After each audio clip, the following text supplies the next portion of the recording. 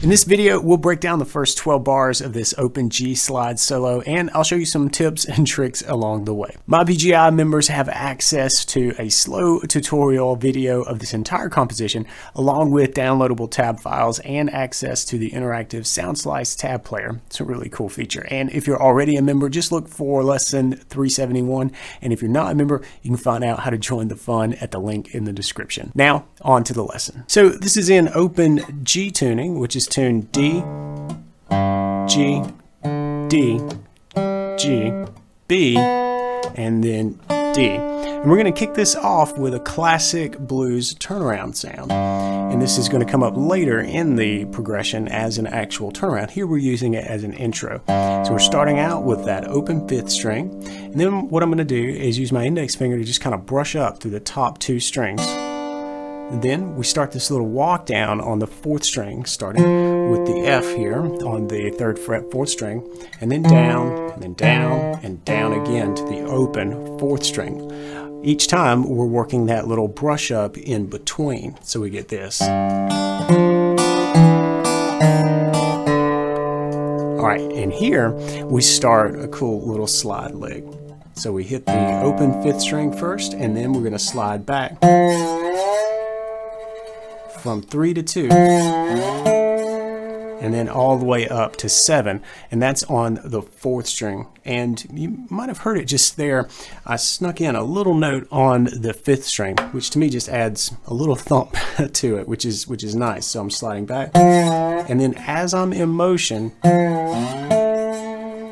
I'm gonna hit that 5th string, and you'll just kind of hear it kind of bringing the note along with the slide before reaching the 7th fret on the 4th string. All right, and that's basically it. The only other thing we're going to do for this little intro turnaround is slide off and then back down. So we're sliding off from that A note, the 7th fret of the 4th string, and then coming up, sliding up on the 5th string from the 2nd fret toward the 3rd fret, just to kind of set us up for the groove.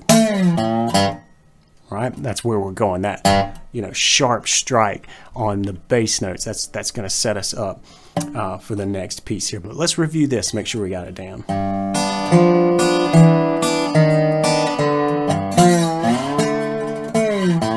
Over these first few bars of the main progression, we're going to set up some call and response licks around the 12th fret, top couple of strings. We're also going to use the 10th fret some. All right, but the cool thing is how we start this out is where we ended that turnaround. Remember that, you know, we kind of punched this open 5th string to kind of put a statement, put a period on the end of the turnaround. It's actually beat 1 of the main progression here. So that's where we're starting, right here with this. And what I'm doing is pushing through strings 5 and 4 and just choking down. I want a pretty heavy attack on it, but I want to choke them out. I don't want this ringing. What I want to do is kind of clamp out that bass sound and then move all the way up to the 12th fret. And that's going to happen right on the end of 1, and then we're going to play this lick. All right, so all on the top couple of strings here, strings 2 and string 1. So I'm sliding into the 12th fret, then back down to the 10th fret before going to the 12th fret on the second string, then 10, 12, 12. All right, but then after we get through with that lick, we got to end this measure, and we're going to set ourselves up for another one of those big moments in the bass. So we're going all the way down to the 3rd fret on strings 5 and 4, slide into it, really cool bluesy thing to do with the slide, and then punch it just like we did before. So here's what we have for this part, this first measure. I'm going to take you into it.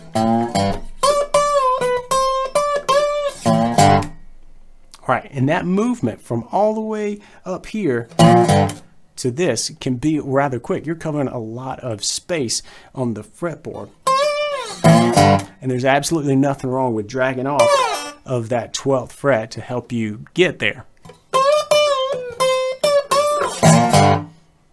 All right, so it's fine if they're a little connected as you get used to making that really large jump on the neck. For the next measure, we kind of start with that same idea, that slide, kind of building some tension right at the end of the previous measure, and then we punch the bass just like we did before, and we're going back up top here to the 12th fret. The lick is slightly different, and if the first phrase was a call, this is a response, but it kind of hangs at the end, so it's kind of a response that still wants to go somewhere. Let's see if you can get what I mean there. So all right, see how we've got a lot hanging. So what's happening there is just 12th fret first string, and then drag back down toward the 10th, and then real quick punch that second string. I happen to be using my thumb to do that because I've got everything else muted out. It's a little tip to keep things from getting too crazy and loud, and a lot of noises can come out of this resonator. But I'm plucking that second string and sliding toward the 12th fret. Before stopping it, notice that my thumb pick went right back to the top of the second string to stop it. And then I plucked with my index finger, in this case, the 12th fret on the first string. And I let that hang. That gets a full quarter note in time. So that's beat 3. And for beat 4, we're going to, with that hanging, we're going to just drag off and do that move. And of course, that bass is the top of the next measure. So let's hear these first couple of licks and how they fit together.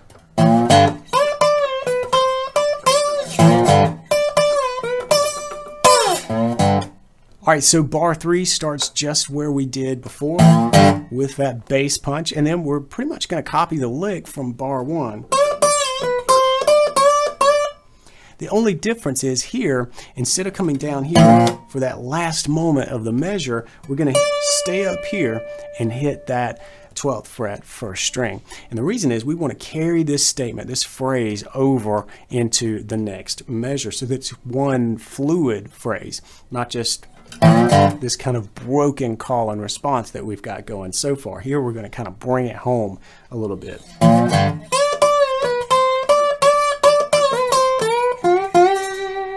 All right, and there's the last phrase, most of it anyway. So let's take a look at that. This is the last measure, and right on the beat, we're sliding very quickly. Again, with that same technique, I've got my thumb pick resting on the second string, and therefore this part of my thumb laying across all the other strings, the lower strings. That's 3, 4, 5, and 6 rather. So nothing else is sounding. I want this to be really clean and clear. So I'm sliding back and then come back up to the 12th fret second string and then back to the 10th fret with a little triplet move. All right, something that I do a lot in my slide playing, sounds very bluesy. And then back on the 12th fret second string before 2 slides on the 3rd string. And the only thing we do to finish out this measure is we slide off from the 12th fret and into the 5th fret on the 4th string. And that's because we're getting ready for a chord change that's going to be right here at the 5th fret. So we get into bar 5, which is a chord change. We're going to change from the chord G to C. Here, we're going to work around this 5th fret, very important spot for our 4 chord. But we get there, remember, from the last beat of the previous measure with this move. But when we get to this 5th fret on that slide up on the 4th string, hit the 3rd string 5th fret for the very next beat. That's the bar change. That's where we want to feel that chord change. So we're going to play a C, which is the chord, in fact, that we're moving to. All right. From here, we let that hang for a quarter beat. Then what we're going to do is a little triplet. All right. We're sliding back. So 1, 2, triplet. Sliding back on the 2nd string down to the 3rd fret, then back up toward the 5th, but on the 3rd string. And your slide, you need to have contact the whole time. All right. Then what we're going to do is back down on the 2nd string, 4th fret up to the 5th with the slide, and then back to our C note on the 3rd string.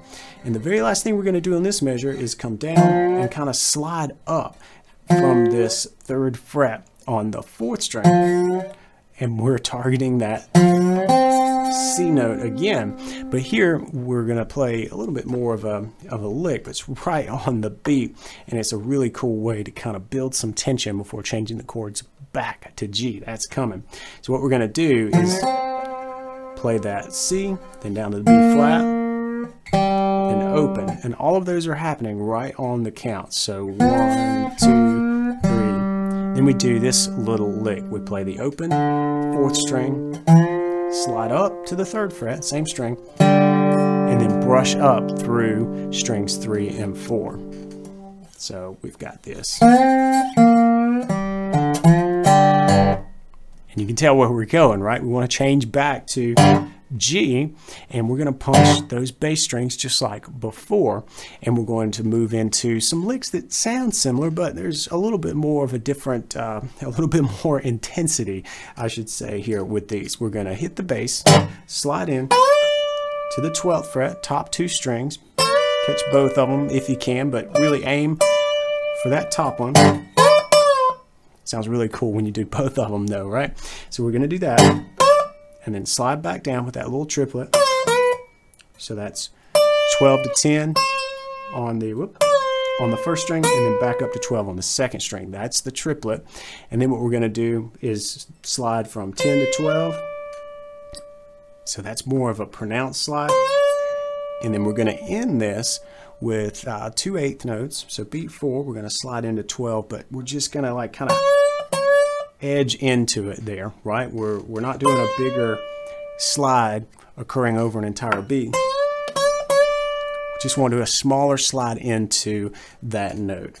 All right, and then we launch into this last lick over the G part, which is sliding down with one of those triplets, right? So it's a quick slide down from 12 to 10, back to 12 on the 2nd string, and then back to 10 on the 1st string. A lot happening in a short amount of time here. All right, but we've done that before. And then back from 12 to 10 on the 2nd string this time. This is where it gets a little bit different, and we're just really kind of targeting this G note on the 3rd string. So that's what we're going to do when we finish that slide with a little triplet rhythm. Kind of like what we've done before, but here the notes are different. So 12 to 10 to 12, but just on strings 2 and 3. And then we're simply going to pick out the rest of this measure. And after we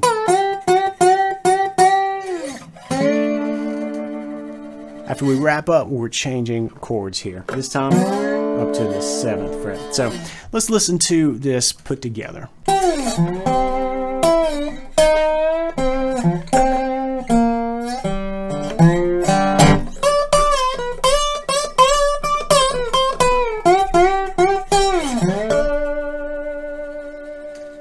This next measure is where we change chords and visit the 5 chord D for the first time. And we're going to get there very similar to how we got to the C chord, and then our licks are really going to call back to what we did over C.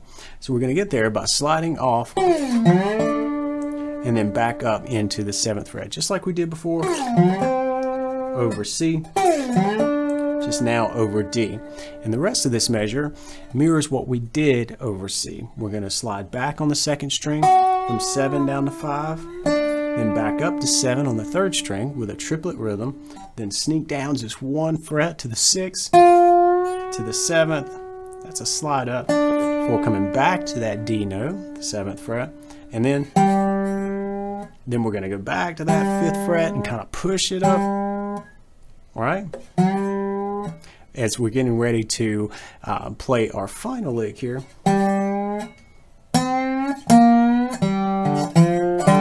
which we've already done. And then from here, it's the turnaround. So why don't we play these last 4 measures together so you can see, or rather hear, or both, how they fit together.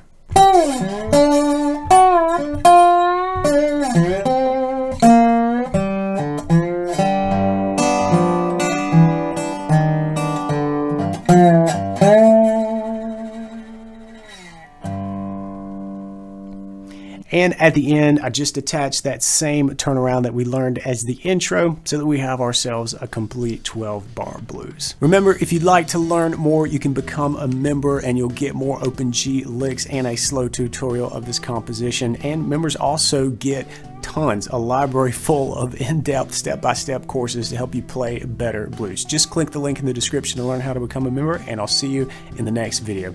Until then, practice smart and play on.